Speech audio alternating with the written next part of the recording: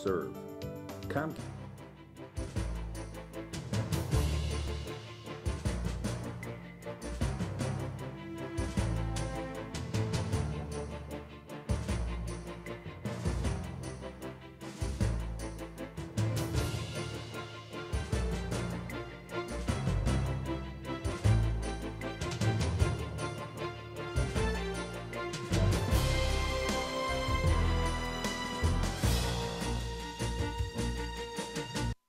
In public affairs.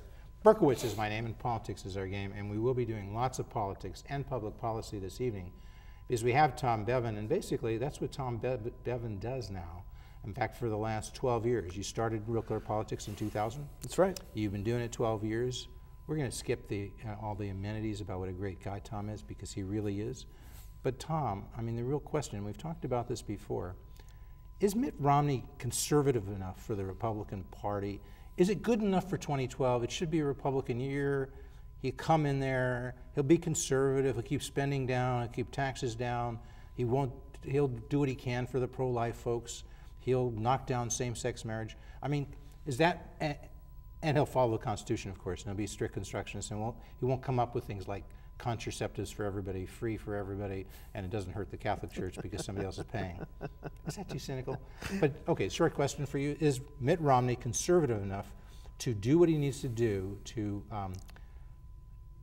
help the Republican Party win the presidential race in 2012? And will he stay on the reservation so the Republicans, the conservatives, don't have to worry they made the mistake and elected the wrong guy? You know, it's interesting. That's one of the arguments that's out there is conservatives should sort of make their peace with Romney, and they should be okay doing that because then he'll owe them, and because he's flip-flopped in the past and he doesn't seem to have any core convictions, that if they give him the nomination, then somehow he's going to be beholden to them, and that's a reason that they should sort of settle and go for Mitt Romney.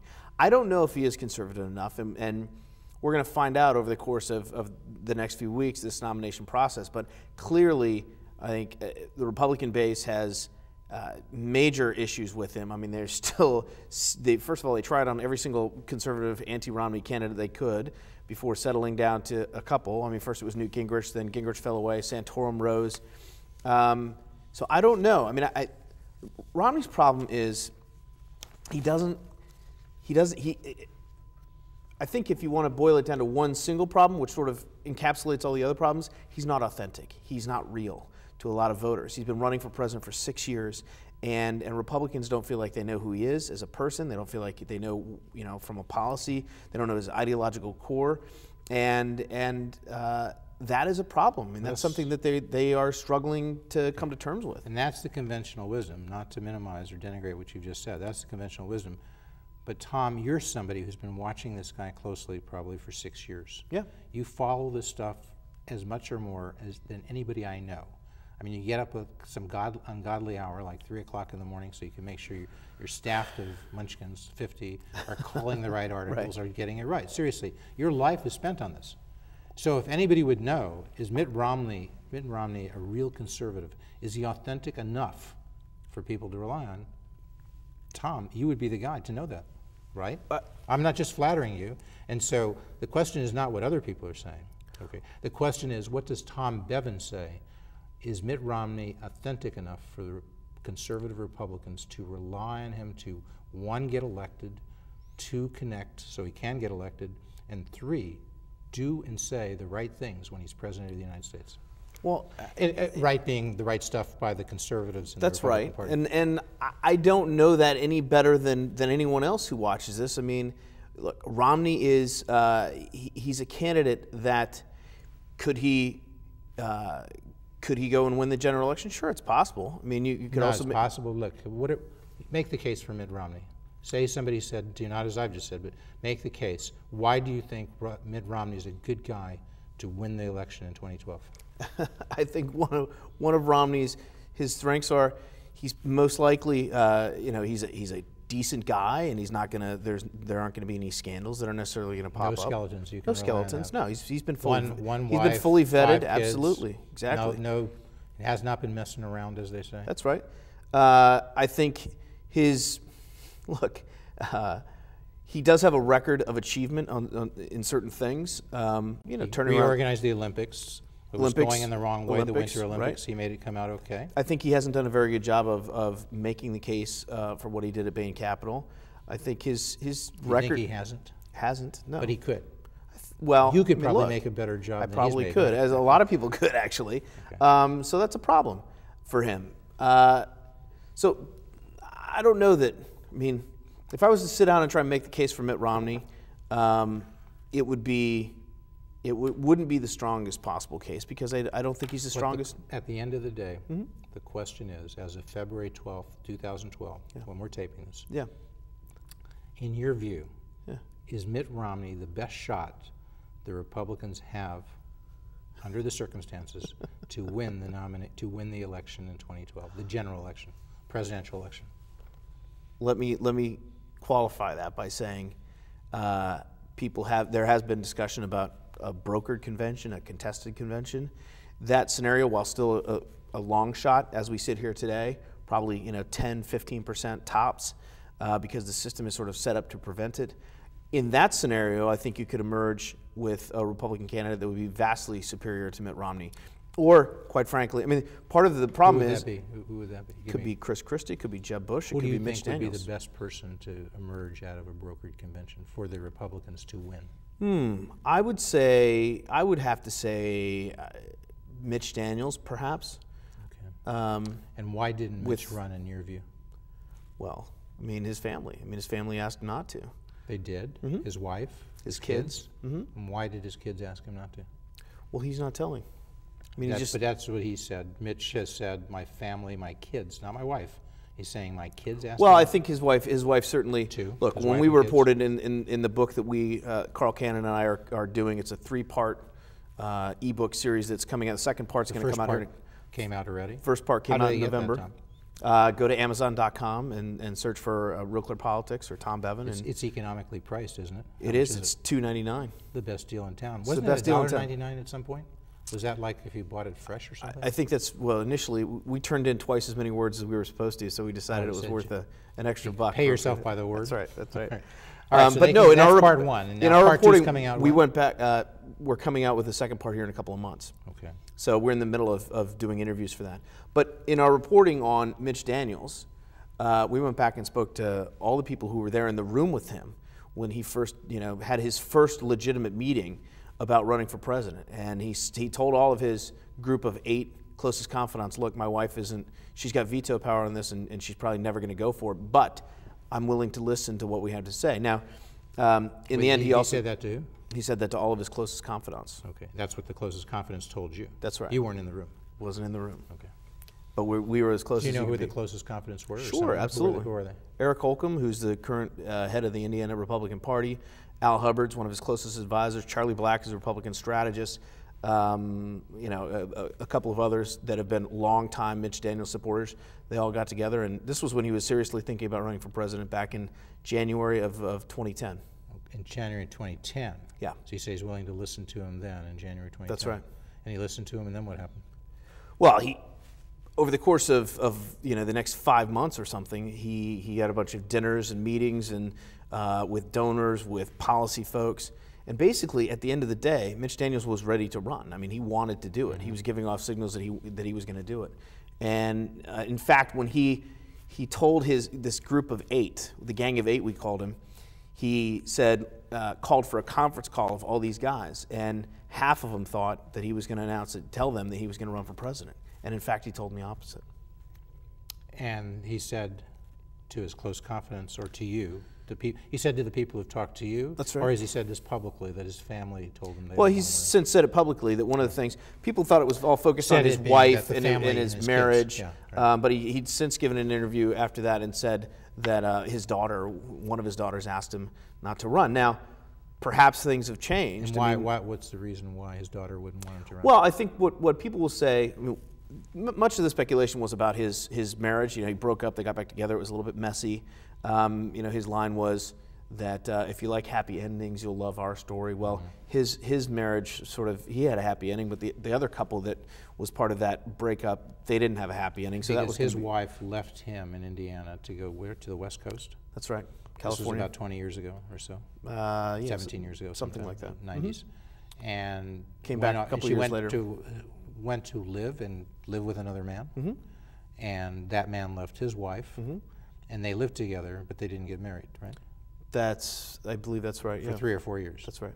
And then she had an epiphany. His wife is Sherry, is that her name? Sherry. Sherry. So Sherry had an epiphany and said she's going to go back and be with Mitch. But they've been together ever since. But the husband did not go back with his wife. That's right. For whatever reason. And Aaron McPike, who's one of our reporters, was only one of 2 reporters in the country to actually talk to that woman. We don't name her. We don't name her in the book, but and she's still it wasn't a happy ending for her. Let's just leave it at that. However, she may pull a Gingrich, his wife. She may come out and talk about what happened when Mitch decides to run as a brokered president. It's theoretical, but you talk to Daniels folks. I mean, they said, look, we're not naive. We knew that story was out there. It was going to come out. We were ready to deal with it. What they said was, as the Daniels decided as a family to look at this, it's not a decision that you make that changes your life for a couple of years. It changes your life forever. I mean, you have Secret Service protection forever. It is a life-altering decision, and they're very private people, and that's one of the reasons. Don't you think they're saying there may be more to come out than they would want? It's not that you're going to live with Secret Service. That can't be why a daughter's going to tell her father not to run for president of the United States, right? I mean, Tom, you've got kids, right? It's possible. Well, my kids are small, yeah. They can't even. Boys and girls? Yeah. But someday, if you had a chance to run for president of the United States, hell, if you had a chance to be a major media mogul, do you think your kids would come up to you and don't do it because it's going to take away some of our private life? Do you think that could happen? You know your kids, they're not going to do that to you, Tom. I know them. These kids are solidly behind. No. All right, so Mitch might decide on a brokered convention, notwithstanding all that happened, he might take if people come to him and draft him, he might take it. I think if you... And you think he would be the best guy to win? I think of those 3 that we mentioned, Chris Christie, a lot of people say, and look, Chris Christie would be a formidable candidate. He's a close second in your mind. Yeah, I think so. And Jeb Bush is a close third, absolutely. So those are I think any 3 of those would be... Jeb, Christie, or Mitch Daniels. Yeah, and I think... Not Paul Ryan. I think Paul Ryan is probably a little too young to be thrust into that. Same thing with Marco Rubio, the senator from Florida. Yes. Isn't Marco Rubio where Barack Obama was when he started running for president in January of 2007? I mean, Barack Obama had been a U.S. senator at that time for 2 years. How long has Marco Rubio been a U.S. senator for? 2 years. So what's different? Why was Barack ready, but Marco Rubio isn't? Well, first of all, Rubio wouldn't have run through the campaign, so I don't know. I know. It's almost better because then you don't have to go through Rubio had more experience at this point than Obama did. I mean, he was Speaker of the Florida House. Right. So in a sense, Rubio should be ready. And why aren't you? To me, the best guy is Rubio. He brings you Florida for sure. He brings you a shot at a Hispanic vote across the country.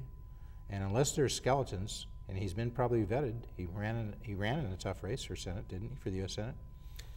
He did, but I mean, as we saw with a lot, there could be something. But Rubio is not up there with you. You're saying it's. Look, Jeb, I think Jeb, Rubio is Mitch. On the top of everybody's short list for vice president for exactly those reasons. But not for president. I wouldn't put him there at this point. But now, what are the chances we're going to have a brokered convention? I think at this point, as we sit here today, it's 10-15%. And what that means is that Romney going forward and Santorum going forward and Gingrich and Paul split up the vote. So come the first ballot, nobody has a majority. That's right. In terms of delegates. Sean Trendy, who's our senior elections analyst, wrote a great piece for us about this the other day that appeared on Real Clear Politics. And what he did was, it was visually striking. He put a map of all the counties in the United States, okay, and filled in by county the winners of the Republican primaries thus far. And it was fascinating. I mean, you had Mitt Romney, who had was blue, had blue up in New Hampshire, dominated, blue in central and southern Florida, blue in Nevada, where he won handily, all those counties. Gingrich was in red. Gingrich won every county in South Carolina, I think, with a possible exception. Definitely the southern candidate. Exactly. And then you have Rick Santorum, who now, if you fill in, has Minnesota, Iowa, Colorado. I mean, you can pretty broad base. Well, Gingrich is a sort of southern candidate. Santorum is very much a Midwestern candidate and could be, we'll see how he does in Michigan. We'll see how he does in a place like Ohio. Romney's very much a sort of northeastern and western. So you're mapping out a strategy, and maybe Sean did, in which this occurs. You get a brokered convention because you get 3 guys who are somewhat equal All regionally based with candidates. Regional That's right. candidates. That's right. Nobody who can pick up the national appeal. Nobody who can run the tables, so to speak. That's right.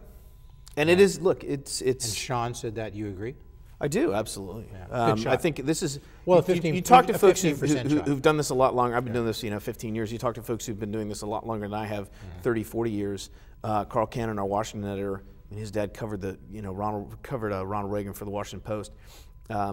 This is the he still thinks it's a long shot, but he said it's for the first time in his lifetime, it's a real possibility, whereas before it wasn't so much. And because I think you have such flawed candidates, you have such, on the Republican side, everybody's got their own pieces of baggage that they're lugging around. These guys are all pretenders to the throne.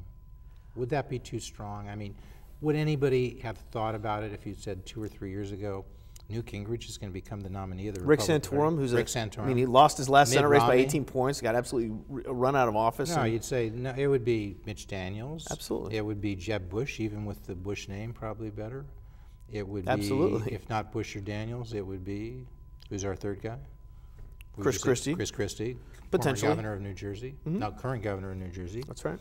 Maybe Paul Ryan, maybe Marco Rubio, but surely not these three guys. We look. But this is what they're. And we forgot Ron Paul, of course. Well, not to mention who were the other ones who didn't candidate. run? Haley Barbour, Mike Huckabee. But they're not. But they wouldn't be candidates. I mean, you could dismiss them out of hand. Do you think Mike Huckabee is national presidential material? I think if Mike Huckabee were running the Republican primary right now, he'd be killing it. I mean, he would be. Really? You see him playing well and like. Well, first of all, you can make the argument that if Huckabee had gotten in when he had, that a guy like Gingrich may not have. Right. And I think Huckabee. Huckabee is a flawed candidate in a national election, don't you think? No, not necessarily at all. You don't think he's Absolutely too not. far right on the social conservative side? I mean, he's an Iowa candidate. He won Iowa. He's not going to win California. Maybe he'd win the primary in California. First of all, no Republican's going to win California. Okay, he's not going to win. He'll win Indiana, but I don't know that he wins Colorado. You think he wins Colorado? I think it's possible. Absolutely. The general election in Colorado? Absolutely. Okay. I mean, go look at the. He wins Pennsylvania.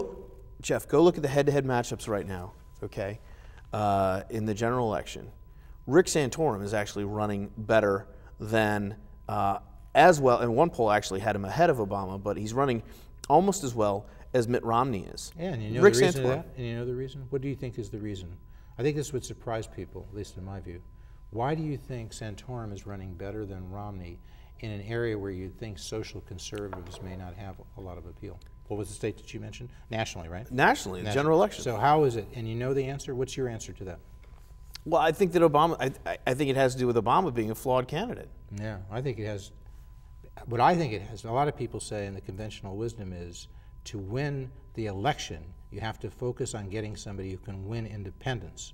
And so Mitt Romney was thought to be a good national candidate because he'd win the Republicans and he'd win independents. I think the flaw in that analysis is that you need somebody to win independents, you have to win your base. It sounds odd. You have to energize the base. In other words, and if you don't energize the base, I mean, people saw this with John Kerry. He didn't win the election because he couldn't win independents. He won it because he couldn't energize the Democratic base. Right. Okay. Same thing with Mitt Romney. That is his problem. And Santorum energizes the base.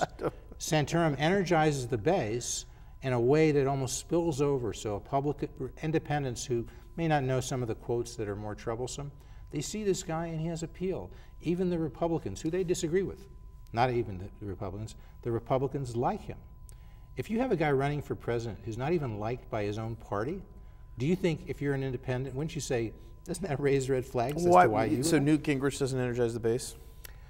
He does more than Romney, but he can't get over the problem of having a wife who comes out and says the things that they just said. I mean, really, it seems like Mrs. Gingrich, or wife number 2, came out and did that interview, was put on at 60 Minutes, and wasn't it shortly after that Newt dropped like 20 points in the national polls?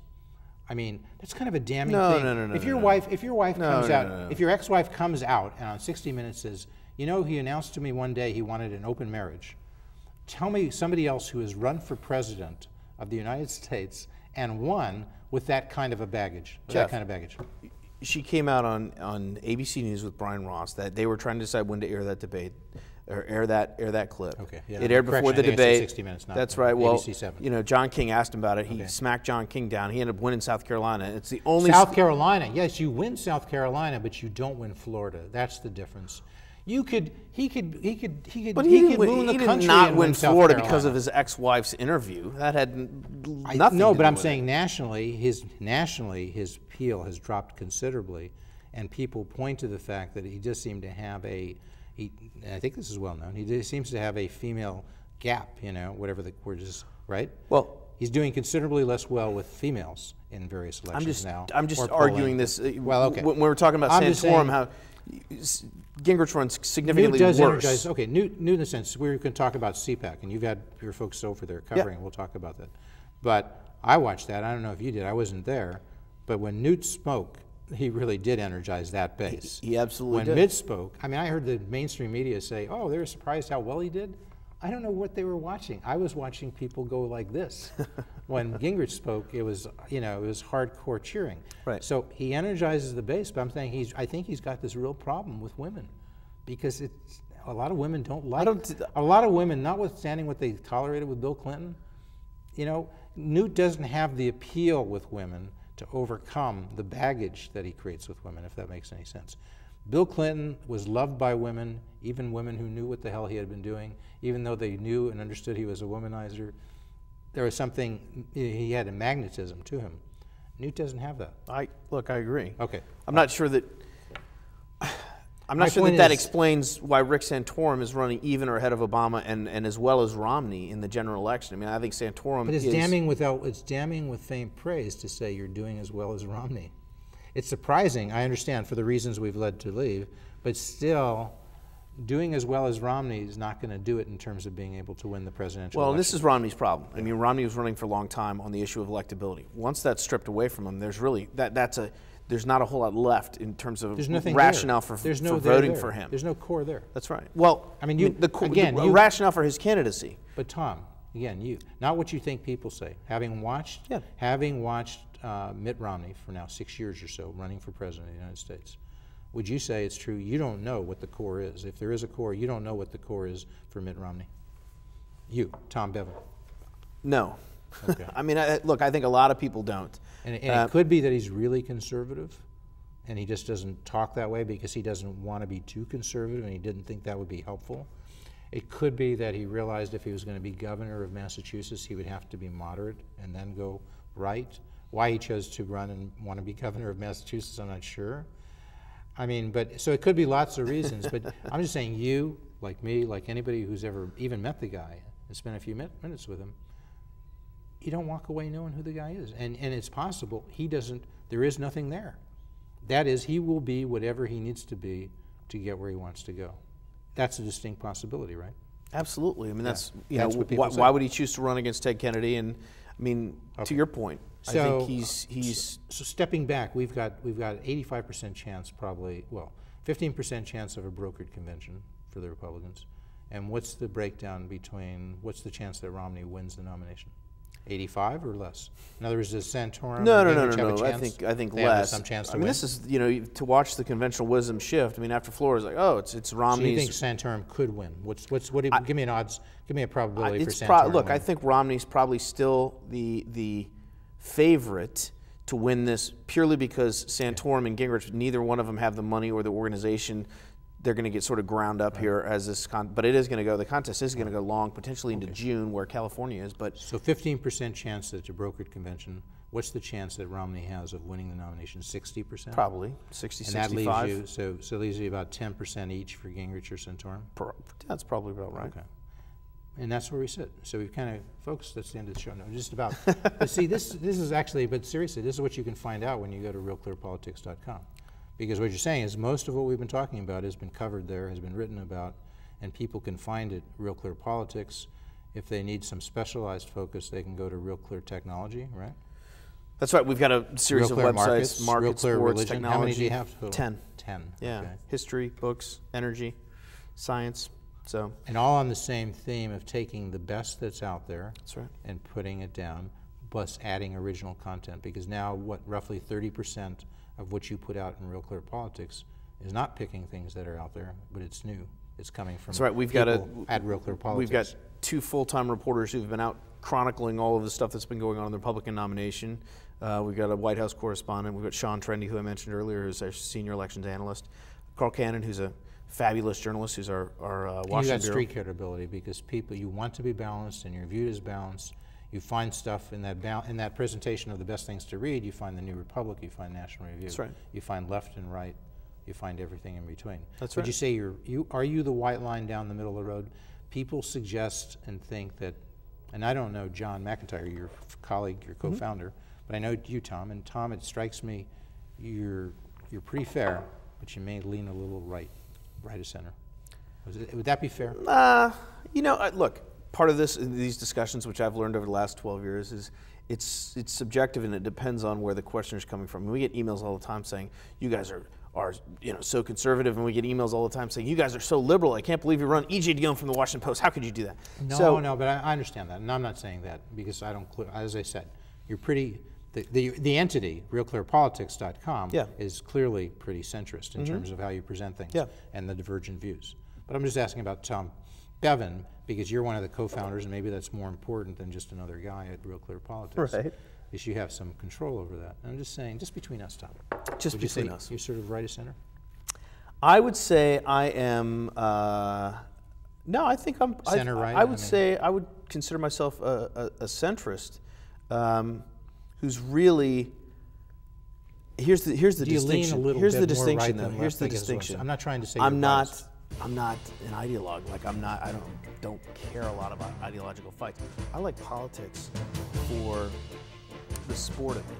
I really do, and I don't approach it with any sort of particular axe to grind from like in the presidential race. I don't have any sort of horse that I'm riding or any team that I'm playing for. And that's personally, but also site-wide. This is likely to go through Barack Obama. Potentially, I mean, depending on who it is, sure. Could vote third party. I mean, absolutely. Absolutely. You could vote for Jeb Bush. I would. We are continuing to speak because we have very little time left. That's right. Rob the Goyer said. But Tom, I don't mean to do nothing. Well, I mean, we started. It was 2 guys and an idea. 2 guys. That's right. And now people are citing as an issue. I'm a public school kid from Washington State, by the way. So take that. Washington State. So you're just a guy. Just a guy. But you got a lot of this. Well, you know what? The thing about it was when we started. What is it? I was in advertising. How did you succeed here? What is it that enabled you and John to succeed? If you had to think of 1 or 2 traits, clearly to discuss, what is it that enabled I think we identified a space in the market that was emerging that was available to us. I mean, there were political people, a lot of political junkies out there, and there was no site that was sort of catering to their needs in terms of people who read the op-ed pages first, who watch Sunday shows, who listen to talk radio, and who follow elections, and people who want balance. You're an anomaly because MSNBC says they want people who our audience is far left. People might say Fox says we want people who are far right, and then the others who. You're the one entity I know who seems to succeed in the model. We want to give people what they want in a balanced presentation. And the one caveat to that is that regardless of whether it's from the left or from the right or from wherever, our sort of DNA is because of John's background as a trader, my background as an advertiser was in advertising. We're not politicians, we're not journalists, so it's an outside the beltway perspective. You generally believe in the free market. Sure, but I mean, doesn't that push you over to the right? believing the free. Yeah, you think people on the left are as likely to believe in the free market as people on the right? I don't think that necessarily makes me a radical right winger. No, I didn't say you're radical, but doesn't that push you? That's why I said you're center right. I never said you're a radical, and I don't even know. But I'm saying a case could be made that you're center right because you believe in the free market. Because the people on the left tend not to believe in the free market. Am I right on that? Look, even I think that's probably even people who are center left tend to not to believe in the free market. That may be right a bit of an overgeneralization. No. Look, going back to the point, I think our calling card, and one of the reasons that we've been successful, is because the way we approach politics is from an outside the beltway perspective. There's a lot of conventional wisdom that goes on, a lot of sort of bubble thinking that goes on. People are thinking the same things, writing the same things, and we make an effort to find not only pieces would represent what Washington is thinking, but what other people are thinking. Because quite honestly, a lot of times the perspective out here in the heartland is comes from Washington, doesn't it? I mean, you don't say the Oregon Review here. I mean, it's stuff that is being